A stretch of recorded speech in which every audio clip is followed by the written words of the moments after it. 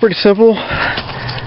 Set it up 16 inches between each other, or whatever your cut is desired. And if you would cut directly down the center, that would be approximately 16 inches between. Now in this case I'm just doing 3 to hold up about 6-foot sections that I'm using. When you put them in at an angle, it's really nice to use these studs. They rest against each other in this case, to where when you put weight on it and with a metal tie, they stay pretty stiff and hold the wood quite well. Now let me show you a demonstration.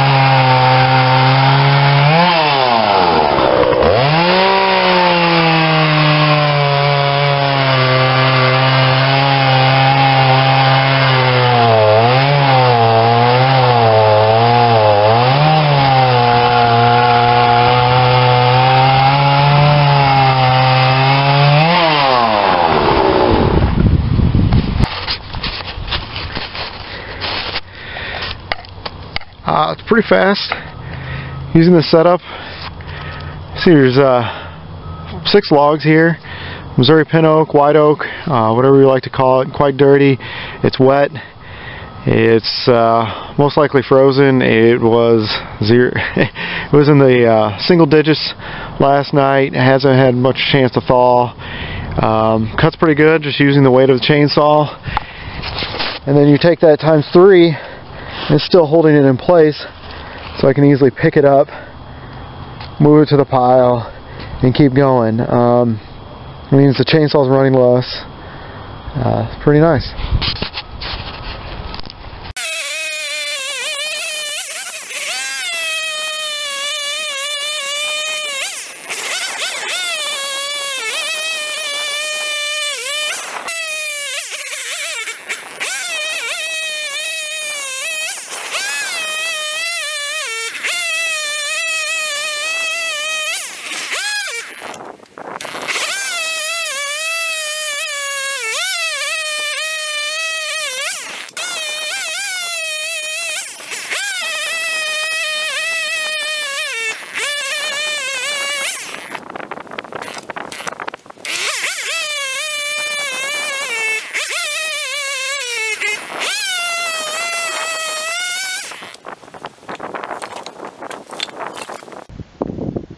A little update on the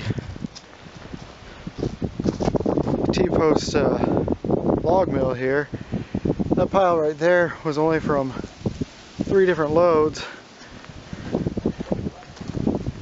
This pile right here is from about 4 oak trees, branches ranging from 6 inches on down to 2.5. You know, goes to show you why waste the branches. Almost all of our, or majority of our wood comes from branches. Really worth it.